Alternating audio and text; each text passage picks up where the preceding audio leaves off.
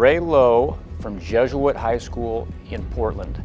So I got to see Trey at a young age. I got to see Trey in 8th grade and 9th grade growing up, and his brother kept telling me, hey, this guy's better than me. And then when I actually got to see him play, well, you're right, this guy is the real deal. I think we've got the best player out of the state of Oregon with Trey Lowe. He plays all over the field. He plays running back, he plays outside, he plays slot. Similar skill set to Chico, but also in his unique ability, he does things different.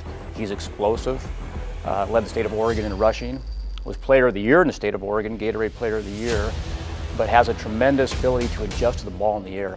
Off the field, does a great job in the classroom, has a tremendous personality, an infectious smile that rubs off on other guys around him, and can't wait for him to get down here to compete.